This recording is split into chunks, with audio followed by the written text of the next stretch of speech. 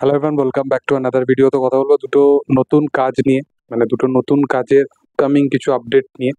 তো মোটামুটি সবাই জেনেই গেছে, কিন্তু নিজের পারসেপশনটা রাখার একটা প্রচেষ্টা আর কি। তো প্রথমত সাকিব খান এবং জিৎ, এই দুজনের তরফ থেকে বা দুজনের এন্ড থেকে অ্যানাউন্স করে দেওয়া হয়েছে যে তাদের কখন রিলিজ ডেট আসছে, মানে তাদের সিনেমা যে আপকামিং সিনেমাগুলো আসছে, মানে বুমেরাং এবং রাজকুমার বলে সেই ছবি দুটোর অফিসিয়ালি রিলিজ ডেট জানিয়ে দেওয়া হয়েছে। তো প্রথম কথা, যদি বুমেরাং নিয়ে কথা বলি, তো বুমেরাং ছবিটা মে মাসে আসার কথা ছিল, যে টাইমে ইলেকশনের একটা পিক টাইম থাকবে। এবং অবশ্যই যে কোনো সিনেমা একটা মানুষ মেকিং করতে কমার্শিয়াল কাজ অবশ্যই, এবং বাংলা ইন্ডাস্ট্রিতে কমার্শিয়াল কাজ মানে খুবই বানাতে একটু বিশাল মানে লেভেল লাগে। তো সে একটা কমার্শিয়াল বানাচ্ছে, তারপরে সাইফাই জনরার ছবি, এত বড় কাস্টিং এবং অডিয়েন্সের একটা ভরসা আছে, ছবিটার প্রতি হাইপ আছে, ছবিটা নিয়ে একটা চর্চা হচ্ছে যে কিরকম এআই জেনারেটেড যদি জিনিসপত্র দেখানো হয় তো সেটা কি পার্সপেক্টিভ ওয়াইজ দেখানো হবে।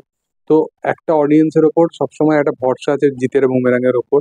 এবং বুমেরাং হয়তো পারে যে এরকম সাইফাই জনরাকে এগিয়ে নিয়ে যেতে, হয়তো বাজেট ব্যারিয়ার এই জিনিসপত্রগুলো দেখা যেতে পারে, কিন্তু জিৎ কমার্শিয়াল কাজ যেহেতু এতদিন করছে, তার একটা টিম আছে, তার একটা মেকিং একটা প্রপার একটা আইডিয়া আছে। সে এর আগেও যদি রিমেক হোক বা যেরকমই হোক, কিন্তু কমার্শিয়াল কাজগুলো সে যেভাবে বানায় সেগুলো কিন্তু খুব লার্জার দ্যান লাইফ স্কেলেই বানায়। সেটা ফ্যামিলি ড্রামা যদিও হয়, সেখানেও কিন্তু স্কেল ওয়াইজ কিন্তু সিনেমাটা খুব ওভার দ্য টপই হয়। তো বুমেরাং ছবিটা ফাইনালি জুন মাসের 7 তারিখে রিলিজ করা হবে, এবং এই ছবিটা প্রায় 1 মাস পিছিয়ে দেওয়া হয়েছে। এবং এই ছবিটার ওই টাইমে কোনো ছবি আশা করছি যে হয়তো রিলিজ করবে না, এবং একটা সিঙ্গেল রিলিজ যেহেতু ছবিটা পাবে, এবং শুধুমাত্র ফেস্টিভ্যালের টাইমেই আসতে হবে এটা কোনো মানে নেই। বাংলা ছবি পুরো সারা বছর ধরে একটা ফেস্টিভ্যাল টাইমকে ধরেই মানে সুপারস্টারেরা রিলিজ করে, এবং আদার্স পুরো বছরটা মানে পড়ে থাকে, কিন্তু রিলিজ কিছুই হয় না। তো এই বছরে ফাইনালি অনেকগুলো যেহেতু ছবি আছে পরপর, তো সেহেতু বুমেরাং ছবিটা জুন মাসের 7 তারিখ আসবে, এবং জুন মাসেই হয়তো খাদান ছবিটাও আসতে পারে শেষের দিক করে। তো দেখার যে একই মাসে আমরা দেব এবং যে দুজনকেই দেখতে পাবো, হয়তো আশা করছি সবকিছু ঠিক থাকলে। তো দেখার যে গ্রামে পরবর্তী যদি একটা পোস্টার রিয়াকশন দিই, তো সাকিব খানের আপকামিং ছবি রাজকুমার, রাজকুমার ছবিটার ফাইনালি একটা পোস্টার ছেড়ে দেওয়া হয়েছে। পোস্টারের শেডটা ইয়োলিশ টাইপের, মানে যেরকম একটা রেতের মধ্যে মানে যেরকম হয় আর কি, যে পোর্ট্রেটা করা হয়েছে, তো সেইখানে সাকিব খানের ফেসটা দেখা দেখা যাচ্ছে। এবং এই যে পোস্টারটা, এই পোস্টার ওয়াইজ কিন্তু সেরকম ভাবে কিছু অ্যাজাম্পশন করা যাচ্ছে না যে সিনেমার প্লট বা বিষয়বস্তু কি হতে পারে।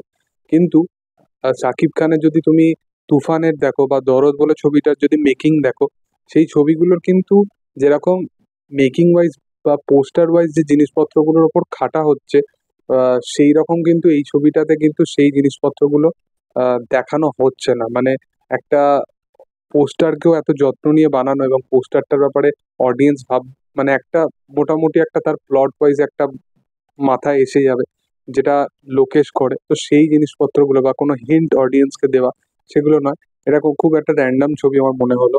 তো আমার মনে হয় যে পোস্টারটা হয়তো আরেকটু বেটার হতে পারতো, যেহেতু শাকিব খানের এত বড় একটা স্টারডাম আছে, এবং শাকিব খান মানে একটা বিশাল বড় ব্যাপার বাংলাদেশের ক্ষেত্রে।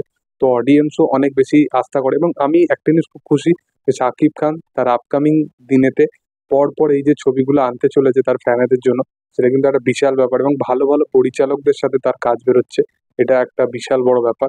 এবং রাইয়ান রাফির সাথে সে আগামী দিনেও আর একটা ছবির সাথে হয়তো যুক্ত হতে পারে, এবং সবকিছু ঠিক থাকলে শ্রাবন্তী চ্যাটার্জিও হয়তো সেই ছবিতে থাকতে পারে।